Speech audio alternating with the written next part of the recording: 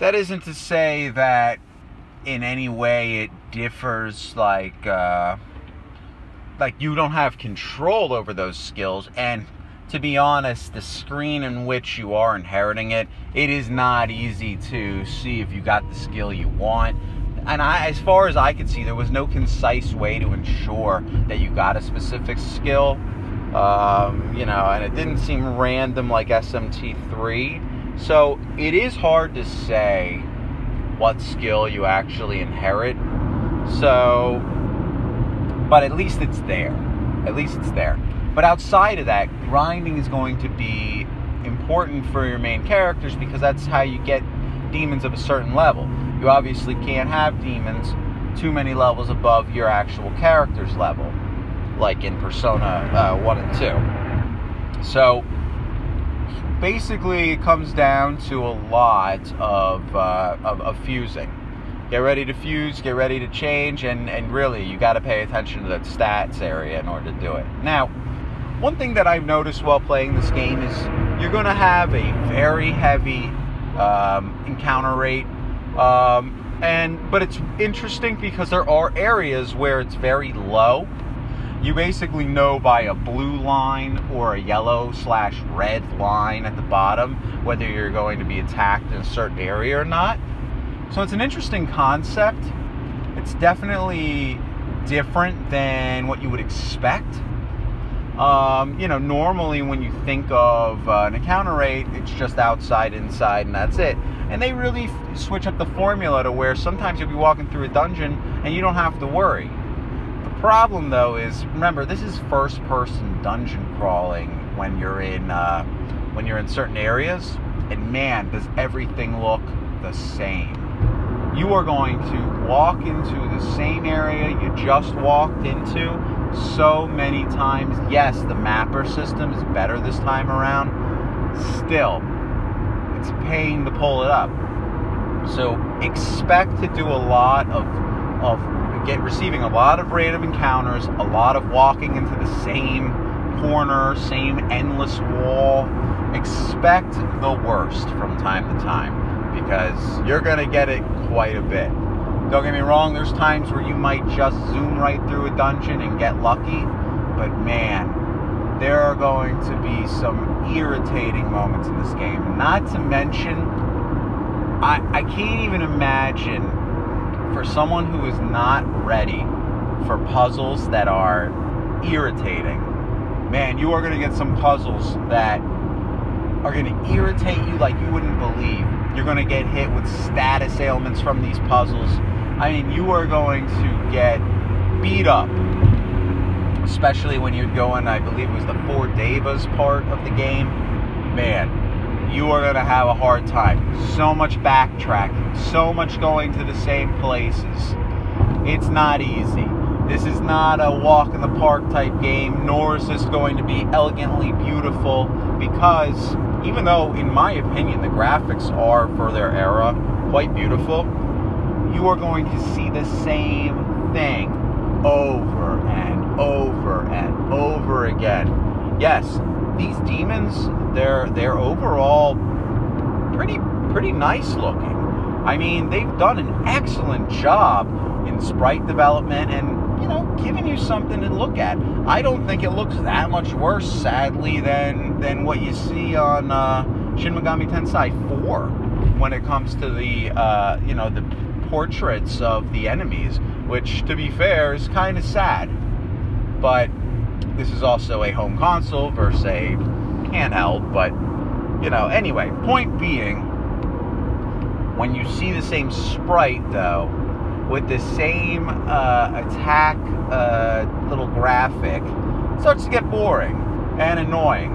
So, my advice, get demons that are really prevalent in the area, because you'll be able to talk your way out of that fight, seeing that animation, and getting the minimal experience that you're probably going to get once you've already passed a certain level anyway. At a certain point, it's much easier to just collect money or get mag. So that's another thing that you're going to have to get ready for. If you haven't played the first one, or you haven't played any of the later, but yet early 90s SMT type games, you're going to be in for a little bit of a surprise. You have to collect magnetite in order to use the demons. If you don't have that magnetite, you can expect that you are going to be in a serious case of pain. And what that means is that every time you walk around, if you're lacking that magnetite, you are going to get hurt. So picture walking around a room, a dungeon, you've beaten the boss, you're out of magnetite, and the only way not to get injured at that point is to put all your demons away. Then keep in mind that maybe the only reason why that dungeon had become slightly easier is because you had all your demons out. Well, you kiss that goodbye, because now it's just you and whatever teammate you're hopefully lucky enough to have with you, human NPC, human character that you control. Because if you don't have that, you're going to be in trouble. Another thing is, if you don't have somebody with magic, you're also going to be in trouble. Without having magic, it's difficult. It's definitely difficult to beat certain enemies. Certain things are a little overpowered in this game, I would say. Fire attacks, electric attacks with their shocking elements, ice attacks with the freezing elements. But either way, it's nothing that's going to really save you that I've noticed. You're still going to get your ass beat repetitively. You're never going to be like, oh man, I've got this in the bag.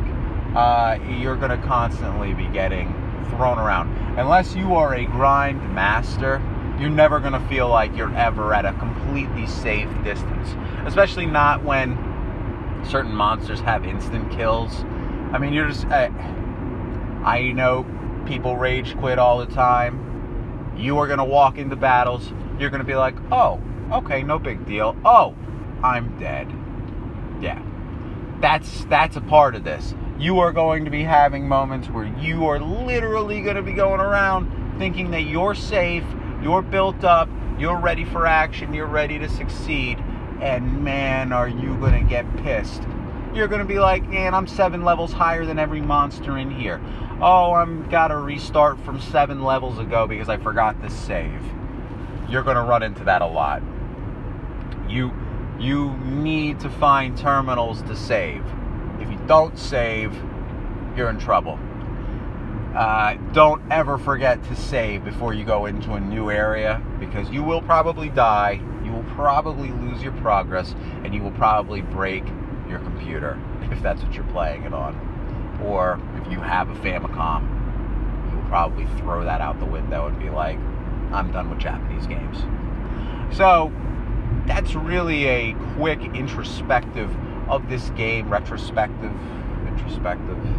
review, look at. It is fun. I recommend this game. I literally give this game, I give it 8.5 out of 10.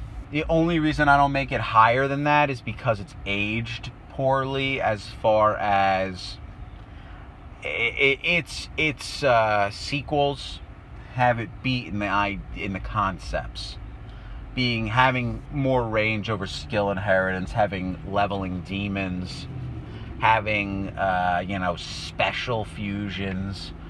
You lose some of the glimmer when a game is over 20 years old and it hasn't gotten an update or port that might have included the idea of demons leveling. I mean, really, an HD remake of this game with the press turn system, which is another huge loss here. There's no press turn system. So when you attack weaknesses, yeah, it's good and beneficial, but boy, without getting that extra turn, it really doesn't give you a leg up. And without the press turn system being implemented and without the ability for the demons to level, you're really missing a part of what SMT has evolved to in like the 2000s, I should say, the early 2000s. But that's what makes the game special at the same time, is you don't get a lot of what you know, you don't get a lot of those tactical improvements, and this game really brings you back to the day of hardcore RPG, and I really want to win this, and I want to see how this story plays out, because the concept, when you're finally not in fantasy world with Dungeons and Dragons, this is so cool to be in a post-apocalyptic or post the apocalypse kind of setting that you really miss out. You really miss out by not playing this game. You miss out on a concept that's so unbelievably different, especially for the time period, that you're really cheating yourself by not trying this. Plus, even though it's not like all the games completely correlate, you know, it's so nice to be able to play something that is similar to Shin Megami Tensei Nocturne and 4 and Apocalypse. You feel good, and you get to see the roots of games that are really the best of the Megaten franchise. Opinion point there, not a fact, but kind of a fact. Persona's great, not as good as SMT. I mean, look, I get it. You want to do a little more than just, you know, fighting. Persona 3 through 5 are for you. But this game is something special. Give it a try. You're not going to be disappointed. Well, that's a lie. You'll probably be disappointed because you're probably going to die a lot and get pissed and never get to see the actual beauty of the game. Do I recommend playing the first one first? You know, play them at the same time. I would play the first one first simply for the story.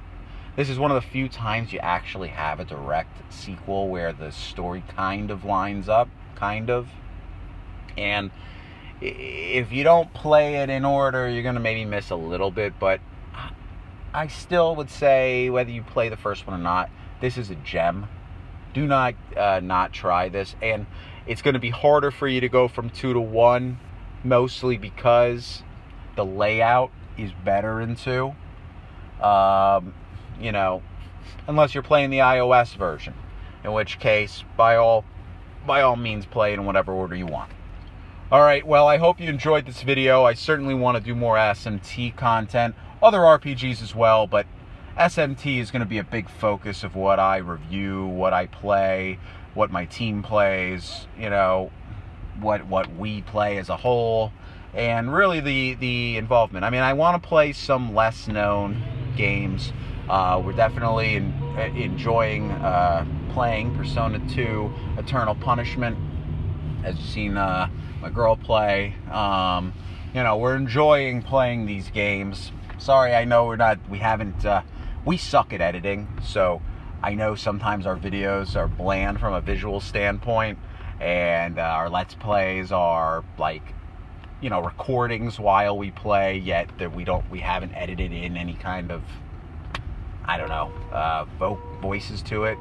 One day we'll be smart and figure that out, but until then, you know, maybe somebody wants to give us a little walkthrough on how that works. I'm happy to learn.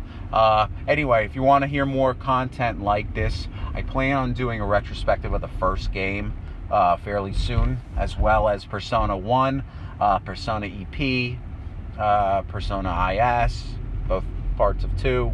And then I will get around to Persona 3, Persona 4, Persona 5.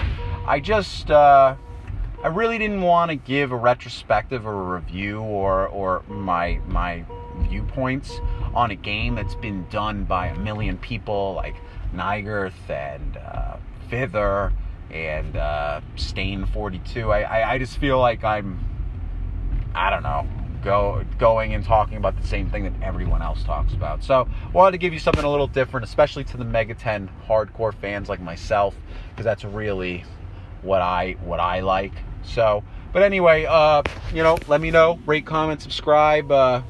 Let me know if this sucks. Let me know if it's fantastic, and I plan to do more. All right, this is Jay with the Douchebag Brigade, and I'm out.